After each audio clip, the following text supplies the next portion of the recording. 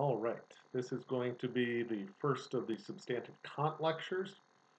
It's going to get pretty thick, so remember you could use the closed captioning and you can replay these videos to your heart's content. But let me say, overall, the first reading and this video that corresponds to it is answering the big question, why be a Kantian?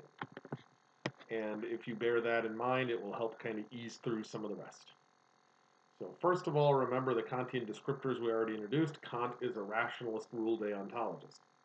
Taking them backwards, something about the act itself has intrinsic value. What is it about the act? The rule being followed. Where do these rules come from? They are derived from pure reasoning. So they are like math. So we're going to take this in a few steps. But we're going to start with why I think that ethics can be, or should be pure. And this is what I told you to look out for with the argument about the merchant or shopkeeper, depending on translation. And it's a really important argument. And I wish Kant would have put it in like giant 30-point font and bold and what have you. But it goes through pretty quickly in the readings if you're not paying attention. So to emphasize the importance of this argument for the rest of the course, we will call it the really important argument, or TRIA for short. Because all this stuff that's going to seem counterintuitive and strange later is derived from this argument. It's derived from TRIA. So, start with the example. What is the example? Kant says, imagine two situations. Not one, but two.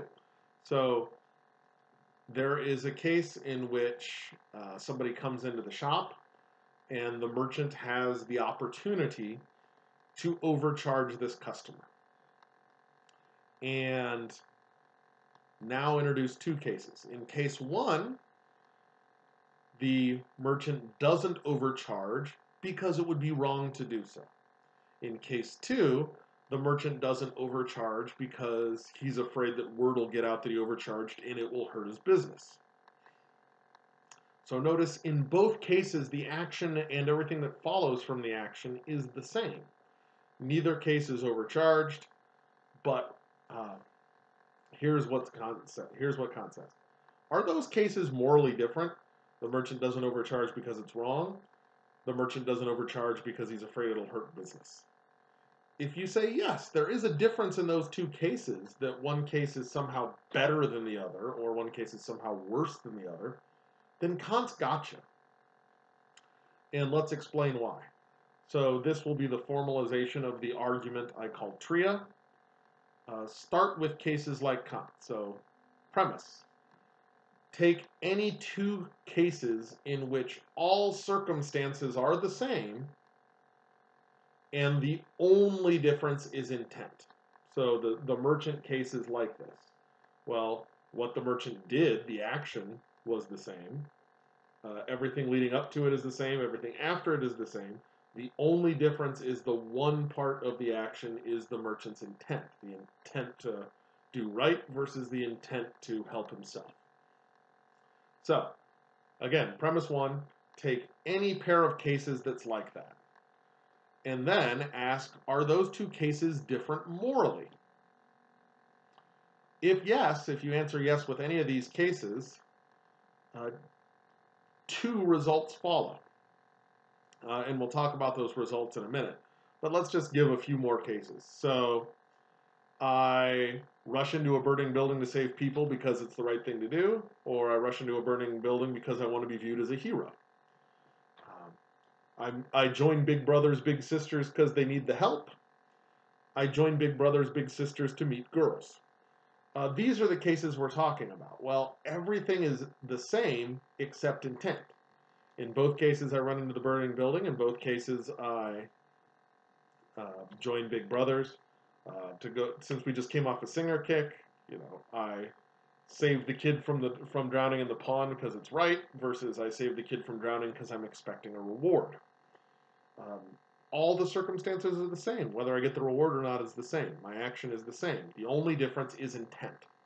So premise one of TRIA, think of any of those cases like that. All the circumstances are the same, the act is the same, only intent is different. Now ask, is there a moral difference? Is there a moral difference in overcharging, not overcharging because it's wrong versus afraid it'll hurt business? Seems to be. Is there a moral difference in saving a life because it's right to do or saving a life because I'm expecting a reward? It seems to be. But if you say yes, those cases are morally different, then Kant's got you, because that establishes two conclusions. Conclusion one, the circumstances did not matter to ethics. How can we conclude that? Because the circumstances were the same and the ethics were different. Hence, it's not the circumstances that determine the ethics there. But the second conclusion is that intent did matter to ethics, because the only difference was intent, and yet the morality was different. That means the moral ascription follows intent. And so put those two together. Circumstances didn't matter to ethics, and intent did matter to ethics. That means we could add a few descriptors here. If you grant Kant that argument, you've just said we should be absolutists about intent, because intent is the only thing that mattered there. So the only establishes absolutism. But also, since the circumstances didn't matter, that means facts about the world are irrelevant to ethics, hence establishing that ethics needs to be, in his parlance, pure, independent of empirical concerns. And so that's where everything else in the Kant comes from, that really important argument or trio. So now we know why he's a deontologist, because it's intention that matters to ethics. And now we know why it has to be pure, because the circumstances simply did not matter to ethics in those examples. So everything is going to go back to that argument. Everything that might seem extreme or counterintuitive later, you've already granted Kant in saying that those two cases were different. But let's say a little bit more about the difference in those two cases, because Kant has some really important insights here. First of all, he's going to distinguish all these pairs of cases are differences in what he calls mere conformity with the moral law and for the sake of the moral law. So those are your two categories: mere conformity and for the sake of. And notice the word mere is logically important. It means only. So if I refrain from overcharging because I'm afraid it hurts business, I'm not doing anything wrong. I shouldn't be overcharging, and so I am conforming to the moral law. But I'm only conforming. I'm not doing it for the sake of the moral law. So for the sake of the moral law would be refraining from overcharging because it is wrong. And all those pairs of examples we gave, you could distinguish between mere conformity versus for the sake of the moral law. Now, let's say a little more about this. So first of all, an insight we briefly talked about way back in the Nielsen days that we see explicitly now: things that are done in mere conformity of the moral law have no moral worth. Kant's really important insight here is that actions done solely for the sake of prudence, for self-interest, are not morally valuable.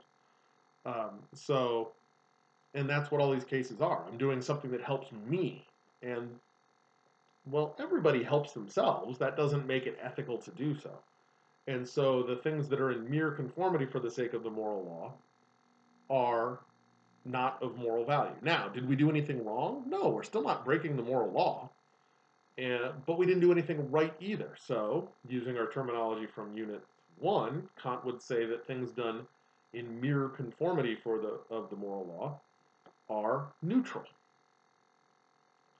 And whereas morality lies in what is done for the sake of the moral law, which Kant says is our duty and is obligatory.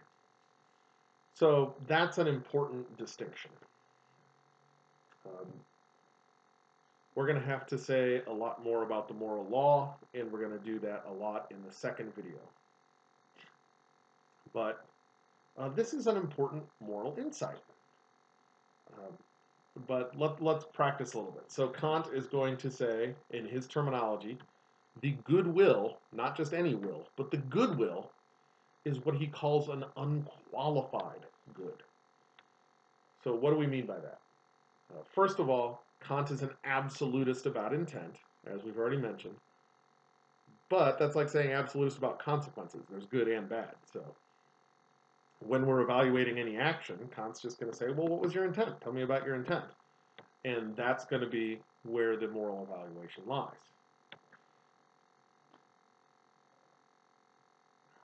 We've started to establish that from Tria, but now let's draw out the importance of the unqualified goodwill. Kant has already decided and argued, I should say, that what is moral is independent of circumstances. And so when we ask the question, what can be good independent of circumstances, Kant's going to say the answer to that is the goodwill. So take yet one more example. Suppose I see someone choking, I go apply the Heimlich maneuver, successfully save the person's life. And you might ask, well, what was good about that?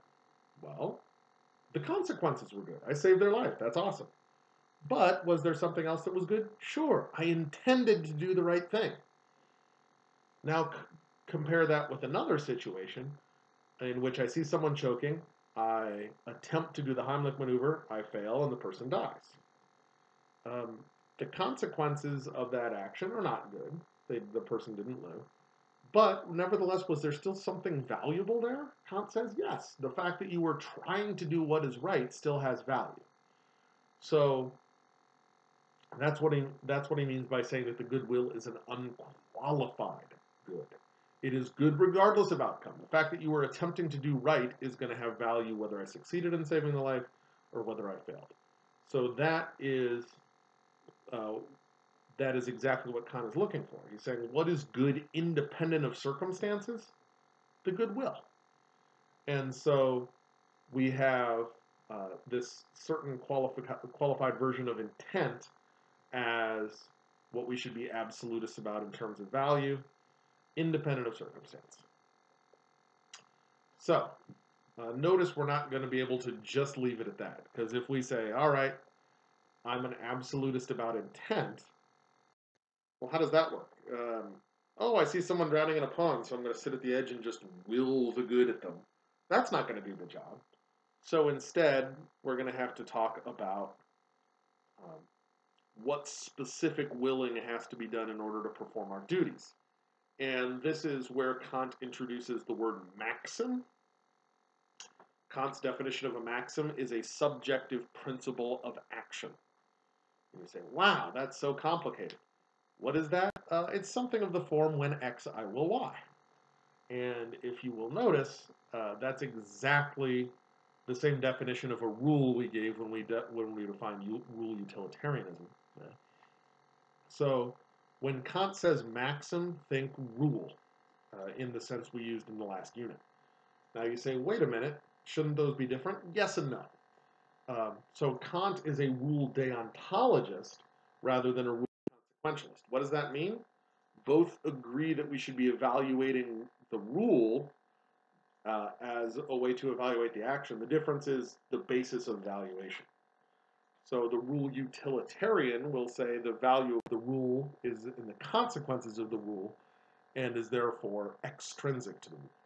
Kant says no, some rules just simply are of value, and we evaluate actions based on the rule, period. Whether the rule is good or not is independent of consequence. So if we want to be more precise, yes, Kant is an absolutist about intent, but he's really an absolutist about which maxim you are intending to uphold in your action. So let me say that again. Kant is an absolutist about which maxim you intend to uphold in your action. So ultimately, we are going to need to evaluate maxims. Not as bad as you might think, given that we already have the groundwork laid out here with knowing how to formulate those maxims in terms of rules. So far, so good. Here's the part that could get a little slippery.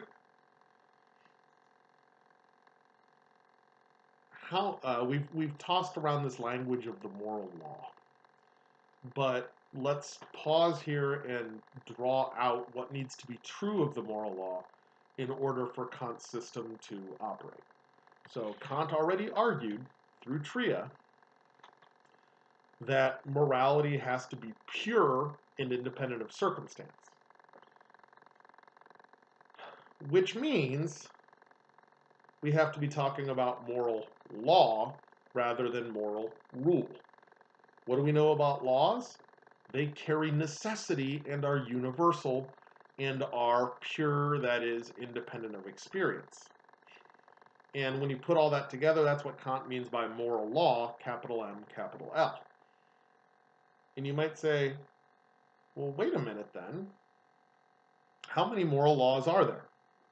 Trick question. The answer is exactly one. There is one moral law for Kant, hence capital M, capital L. Why?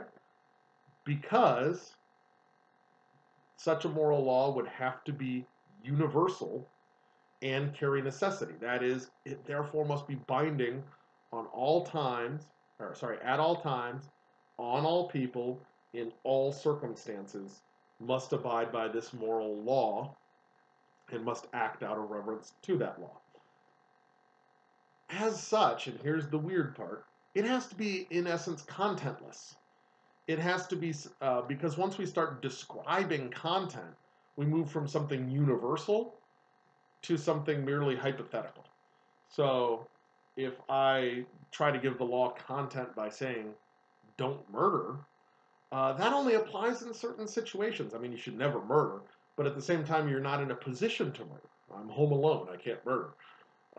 And so that doesn't apply at all times, in all places, on all peoples. And so as soon as we try to give content to the moral law, we actually make it so it's no longer universal. It is for this reason that another word for the moral law, according to Kant, is the categorical imperative. You'll hear that a lot. So it's categorical in that it always applies, and it's imperative that it's something we always should do.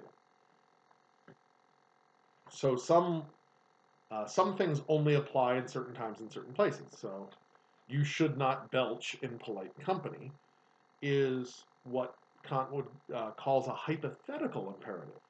It only applies in certain situations, whereas the moral law can't be like that. It must be binding on all time, on all people, at all times, in all places. So how do we do that? The moral law in and of itself has to be without content. Once you start adding content, you turn it into a hypothetical imperative. Well, how then can we act according to it? Simple. We just have to make sure our maxims, our subjective principles of actions, are in accordance with it. That doesn't actually require us to articulate the moral law because we can't. So our topic for next lecture is going to be ensuring that that happens. How do I know whether my maxim is in accordance with the one and only moral law, the categorical imperative? And to answer this question, to fulfill this role, Kant introduces what he calls the formulations. So think of a formulation like a formula. You plug certain variables into the formula and it spits out an answer. So we plug in a maxim and it spits out whether it's in accordance with the moral law or not, i.e. whether it's permissible or impermissible. So that's what the formulations do. They are formulas that allow us to figure out whether our maxim is in accordance with the moral law or not and is therefore permissible or impermissible. Kant has 5 or 6 formulations for the categorical imperative. It's not that I don't know, it's that scholars are split as to whether 2 are actually the same one or not. So there's 5 or 6. The class is responsible for 2 on the final exam, so you might want to do some Googling and make sure you can find these in the next reading before you do it. The first one is called the formulation of universal law, and the second one is called the formulation of humanity. So make sure you can find those in the next reading, but again, big picture, think of what they do. Kant's ethics has to be pure. He is arguing by Tria, which means we have to think of intent in terms of what would apply independent of circumstance. As such, we can't give content to the moral law. Instead, what we could do is test whether our own subjective maxim is consistent with the moral law or not. And in doing so, we can determine whether our act is permissible. For how to do that, watch the next video.